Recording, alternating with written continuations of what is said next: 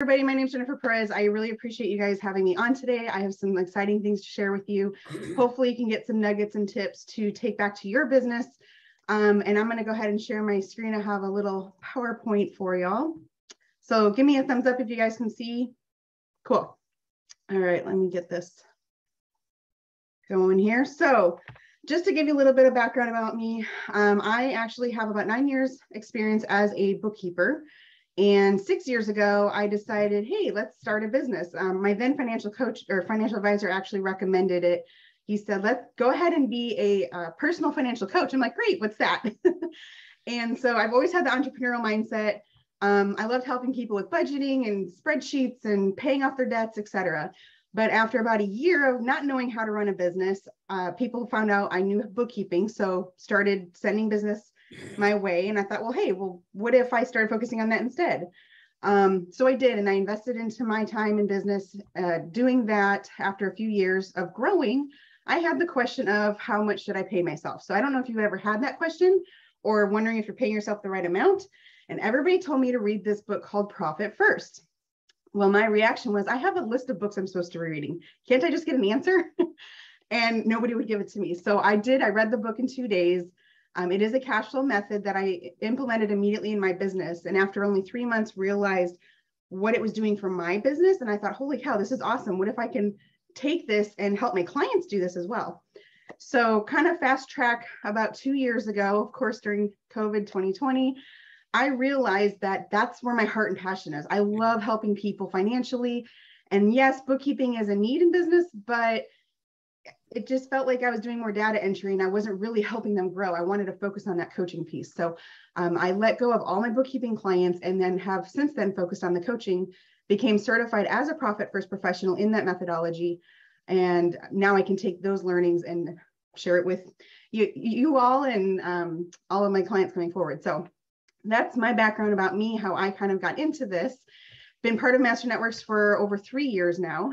And some of you, I don't know, show of hands, how many saw I did a breakout session at Connect this year as well. So if you were there, you might see a little bit of similarity of what I covered then, but I noticed not a lot of familiar faces, which is good for me because then I hopefully can teach you guys something. So a lot of times people are like, well, what is a profit strategist? Like, you understand the word profit and strategy, but what exactly does that mean? So 83% of small businesses operate check to check. And really what that means is you get paid, you spend the money. You get paid, you spend the money. Instead of you get paid, you spend some of the money and making sure that there's profit in your business, because really profit is what's going to show people if you're financially healthy. And depending on what your exit strategies are or what your goals are in business, that is a huge factor in it. So I help people really do many, many things in their business to maximize profit, whether it's looking at pricing, your expenses, looking at your systems and processes, time management. All of those things have a factor in maximizing that profit so we can grow. So I wanted to introduce you guys to a concept. You guys might be familiar with this, but there's a gap accounting principle of sales minus your expenses and what's left over is your profit. The problem with this is unless you are an accountant, CPA, what you're in the accounting realm, you probably don't understand financial statements, or you might understand it, but not sure how to take it back into your business. So what that does though, is it doesn't affect the human behavior, what we do when we make financial decisions and we're not in that industry, right? So what we do instead to kind of help factor in that human behavior of understanding our numbers, we decide to take profit first. So when you get paid, you're actually going to put money aside for profit. And then what's left over, you have to spend on your expenses. And one rule of thumb I always tell everybody, if you do nothing else I ever tell you, open up a second bank account, nickname it profit, and start putting 1% into that account. If you get paid $100, that's $1. If you get paid $1,000, that's $10. It really is not that much when you look at the numbers. So just put 1% and you're going to start driving profit intentionally the moment you start doing that, okay? So with this concept called Profit First, the human behavior factor I was talking about earlier is what I like to call bank balance accounting. How many of you guys go to your bank account to go see what your balance is? Okay, I have something marketing coming up. Can I afford to do it? Can I afford to hire someone? Oh, should I buy this or that? So we go to our bank accounts to see whether we make those decisions or not. And that's bank balance accounting. But we really should understand and read our financial statements, our P&L or cash flow or income statement, your balance sheet, etc. But most of us probably don't understand it, or if we do, we still don't go there to try and figure out how to make the decisions from it, right? And so that's why we decided to do this method called Profit First, because it doesn't keep you from that habit of checking your bank account. Instead, you can continue doing that and make better financial decisions for your business. But earlier I mentioned how when you start making money, you spend it, and you make more and you spend it versus some of it. That's part of what Parkinson's law is. Now, Parkinson's law, I like to give this toothpaste analogy. Jennifer, you asked for a 5-minute warning. Awesome, thank you. So when you have a brand new tube of toothpaste, you just lather that on your toothbrush, you brush your teeth, you're good. But what happens when you get to the end of the tube? You are at the point where you have to use 2 thumbs just to squeeze that little turtle head of toothpaste, right? That comes out of the tube. But even though it's like this much compared to you lathering it on, it's enough for you to successfully brush your teeth and feel confident about that. So why do we use so much at the beginning when there's so much available, when there's a little available and we're still okay using that little bit? That's Parkinson's law. And that can be used in both money and time. So with all of these, a lot of it comes with your habits, your mentality, and doing that. So with Profit First, it's really using the envelope system, but with bank accounts. And because of time, I'm not going to go into the details of all of that. Sometimes I'll do webinar speaking engagements. My clients go through the whole process. But if you do that, just that one, and start getting into that habit of creating that one bank account, call it Profit. So seriously, that will change how you start thinking about money in your business. So when it comes to business finances, I'm not going to go all of this in detail, but a lot of businesses, they commingle their bank accounts. First of all, if you are doing that, please stop, go get a second bank account. Whether it's business or personal, doesn't really matter. I mean, they prefer business, but sometimes it's easier to get it personal. Just make sure they're separate. You need to treat it like a business and have all of your business finances together, separate from your personal finances. And so you really, from that, you also need to have some sort of tracking in place, right? So I'm going to skip on to here. This is actually a new program I created called Path to Profit. And this is our 5-step process. You first need to separate your banking. After that, we need to start tracking your numbers. So a lot of times people refer this to bookkeeping, but sometimes maybe you don't have the funds yet to do so, or you're not really sure what bookkeeper who to hire, or what to look for in a bookkeeper, things like that. So those are things we help with, but also there's make a spreadsheet, at least something that you can be doing to track your numbers and know what's going on in your business. From there, now that we have those numbers, we can create this cash flow system and put those things in place to ultimately go to steps 4 and 5, which is develop those growth strategies and ultimately build wealth. Take that profit and go to Kip, for example, and he can help you in ways that you can grow with that, right? So this Path to Profit program, I just wanted to give you a shout out real quick. It is a group membership program. I'm not going to go into all the details. It actually includes a business tracking spreadsheet, which is basically an income statement in a spreadsheet form. And then of course, monthly coaching and content whatsoever in that. So if you guys are interested in that, feel free to reach out to me afterwards. But my goal is to really educate. I love speaking. I love educating businesses. Honestly, especially if you're newer in business, you don't know what you don't know. And I had to wait until about 3 years into my business before I had the question of how much should I pay myself. And then I read a book, and then I started doing things. Well, if I learned all of that in year 1, I'd be much further along in business than I am today. And so the best time to get started was 20 years ago. The second best time is today. I don't remember who had that quote, but I love it. And you just need to start things now. Even if you don't think you have that much in income, better start now than later and come back 2, 3, 5 years later and having these financial struggles. So this Path to Profit, if you want more information, there is a QR code, or you can go to my website, jenniferperezinc.com/path-to-profit. Register for early bird. There's no contracts month to month. Just want to throw that out there. And after that, I just wanted to kind of open the room up for questions. If you guys, I know we only had 10 minutes and I can do things in 10 minutes. I can do things in 3 days. So there's so many different things that we can cover, but I wanted to make sure I had time for you guys to ask questions. Do we have any questions? You can raise your virtual hand or physical hand. Kip?